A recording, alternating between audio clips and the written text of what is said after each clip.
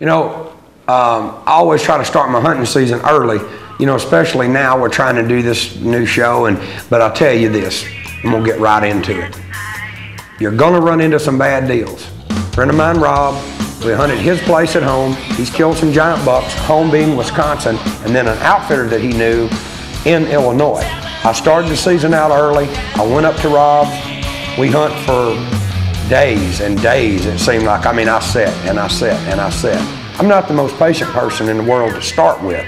And when I ain't seeing deer, I can tell you right now, I'm ready to bounce out of there. I wanted to go. I was tied to the hunt pretty deep. He says, let's break camp. Let's go to Illinois. Well, tragedy number 2.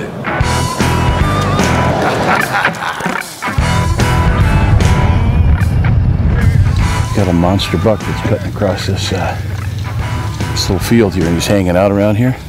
However, you got a public road that goes here, and you got people driving back and forth. My guess is there's 2 rubs, one facing that way, one facing this way. The buck comes out of there, walks through here, cuts across in cover to that other bean field. But Brian will probably have as he usually does, have a different idea of what to do and where to go, and then he and I will beg to differ with each other. Well, tell me. Well, deer's going in just over here. There's a trail that cuts down across the ditch that comes up there to a point. The rub's all in there. He's going right around the end of that ditch, going to the north and coming out just in this bean field. So he comes out of that cornfield,